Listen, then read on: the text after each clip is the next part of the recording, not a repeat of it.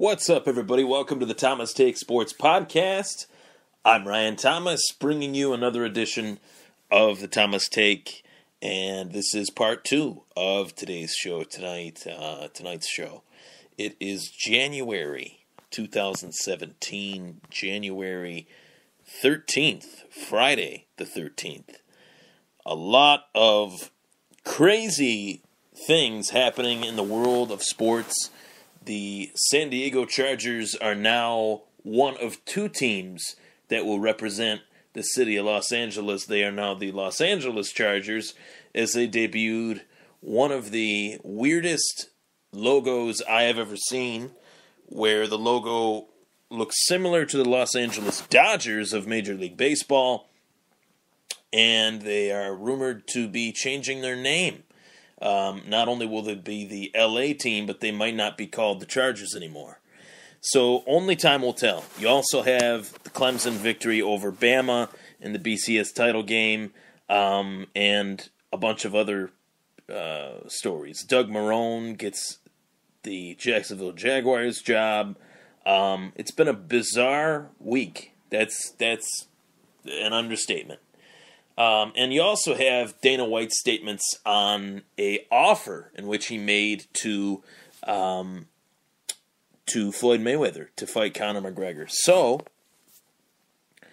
that being said, I want to talk about some other news that came out in the MMA world, and that is Anderson Silva's comments on Conor McGregor. Anderson Silva commented on Conor McGregor today, saying that Conor McGregor has flaws. And I agree with virtually everything that Anderson Silva said. He said, and I quote, "He has flaws, we all have flaws, and his flaws are clear. He defends well, but he doesn't have jiu-jitsu. The main thing is that he uses his movement and his opponent's movement in his advantage. He never puts himself in uncomfortable positions. Everyone who fought him put themselves in uncomfortable positions, and you weren't able to get back to comfortable positions again. I think everybody has a chance. When you step inside the ring to fight, you have a chance. Of course, that is if you're fighting Mayweather. People would say, oh, McGregor won't last a round, but we never know. The movement is different. How you have your feet on the ground is different. The timing is different. Boxing, the only way to see is putting them to fight. He would have to stop at least a year to be able to do a close fight. And I believe he should do it. So Anderson Silva is saying that Conor should take a year off from mixed martial arts to prepare for a boxing fight with Floyd Mayweather. And anyone is entitled to their opinion. That's the beauty of the world that we live in today. Freedom of speech. I post my podcast opinions on sports topics, putting my opinion out there for people to agree or to disagree. And my opinion on this particular matter is this. Although I agree with everything that Anderson Silva said about Conor McGregor, that Conor is not this invincible, force, this guy that is the greatest of all time in many eyes, It definitely perplexes me to hear him say that McGregor has flaws when, at this stage of his career, Anderson should be focusing on his own career rather than Conor's. And I'm sure he is, and I'm sure it was just a question that he answered, but I've heard him answer a lot of questions about a lot of other fighters rather than taking a look at himself. And this is a guy that was proven guilty of steroid use. This is a guy that really willingly lost his title to Chris Weidman with the way he acted inside the cage.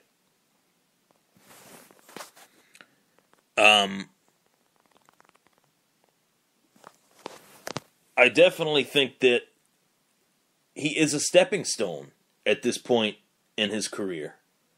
He's a stepping stone for the purpose that he's fighting guys that are up-and-comers. And case in point, the UFC announced today that Anderson Silva would be fighting Derek Brunson on the UFC 208 card this February. The next UFC pay-per-view event. So that came out of nowhere. I don't know if that fight is on short notice, or I don't know if that was a fight that was basically hidden under the MMA landscape.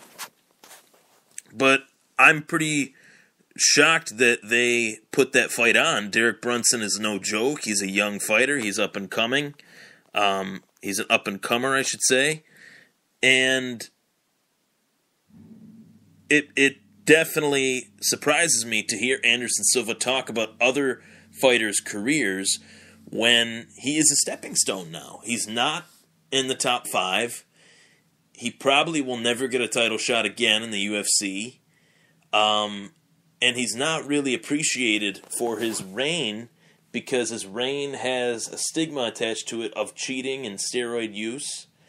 And it also has the fact that he fought Chris Weidman, took on the Chris Weidman challenge, and taunted Chris Weidman, proceeded to taunt Chris Weidman, bait Chris Weidman into striking with him, and he got knocked out. So he willingly put his title on the line by his actions, not taking Chris Weidman seriously. At that point in his career, he could have picked Chris Weidman apart. He could have destroyed Chris Weidman, but instead he needed to play his little pitter-patter game, and he lost his belt, and he'll never regain it back. So, to Anderson Silva, if I were to make a comment about what he said, I would just tell him to focus on his own career, focus on what makes his career better. Leave the sport on a high note rather than leaving the sport as a stepping stone that hasn't won a fight since, I think, 2012, I want to say. It's a long time. So that's, it amazes me how there are fighters out there that open their mouths about other fighters when their careers are basically in the toilet. And I thought that was something that I needed to address. I also want to talk about the Holly Holm versus Jessica Durandamy fight, and what the implications are for that fight. I also want to talk about the comments made by Kat Zingano, the former UFC bantamweight champion, bantamweight contender. My mind is in so many different places. There's so much stuff going on in the sports world. But Kat Zingano coming back, fighting Juliana Pena at UFC 200. It did not go her way, but she has seen women fighters, male fighters, the whole world really, take shots at Ronda Rousey, while Ronda Rousey has had one of the most massively surprising pitfalls in mixed martial arts history, a true riches to rags career. After being at the top, she is at rock bottom right now. And Kat Zingano stated that she owes a lot to Ronda Rousey, and that she understands why Ronda Rousey is at this point in her life, and for people to not throw stones at Ronda Rousey, kicking Ronda Rousey while she's down, so to speak. And I actually thought that was pretty remarkable for her to come out and say, hey, this was someone that I lost to in my only UFC title fight, and without her, I wouldn't be where I am financially, physically, spiritually. Everything that Ronda Rousey represented actually improved my life. And for a fighter to admit that about another fighter, that takes real class to admit that, to say, this fighter changed a lot for me. She understands a lot of what Ronda Rousey went through. Ronda Rousey's father committed suicide, and she's basically saying, don't throw stones at someone that has a history of suicide in their family, because statistically, it's a genetic disorder. Those were her words, not mine. But, whether that's true or not, I really don't know. But for her to kind of stick up for Ronda Rousey, I thought that was pretty awesome. And I think that people have gone a little too far in kicking Ronda Rousey while she's down. Some of it is deserved. Amanda Nunes was being heavily criticized for the way she handled the victory of beating Ronda Rousey. But at the same time, I can see the other side of the coin that says, it explains why fighters would act like that towards Ronda Rousey. Ronda Rousey was not a gracious champion. I don't think that has ever been said about Ronda Rousey. She was not gracious in victory whatsoever, and she sure as hell isn't gracious in defeat.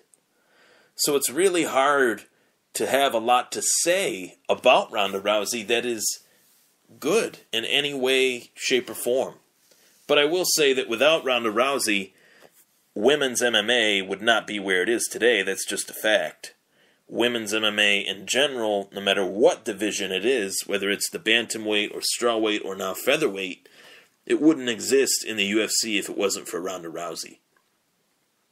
So that is my take on the Anderson Silva comments made about Conor McGregor and Anderson Silva now, in my eyes, being a career stepping stone. Whether he beats Derek Brunson or not, he's not getting a title shot anytime soon, and Derek Brunson lost his last fight to Robert Whittaker. So it's an opportunity for Derek Brunson to get back in the win column, and by beating a name like Anderson Silva, which is very possible at this point in Anderson's career, it puts him in a fantastic spot moving forward. So that's my take on Anderson Silva's comments and his career, and my take on the comments made by Kat Zingano. That was part 2 of today's version of the Thomas Take. Today is January 13th, 2017. I'm Ryan Thomas. Thank you for tuning into the Thomas Take.